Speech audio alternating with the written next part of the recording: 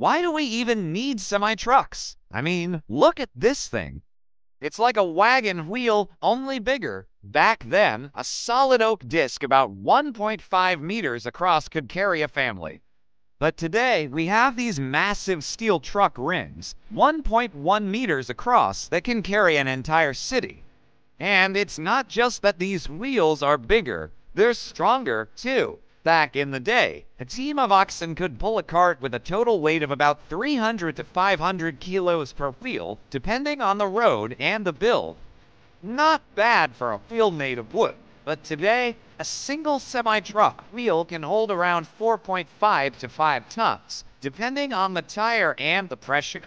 And they're way cheaper, too. I mean, back then, a wheel like this cost a peasant their entire year of labor. Today, you can get one for about 500 bucks. So yeah, we didn't just multiply the load by 5. We multiplied it by 10 to supply a nation.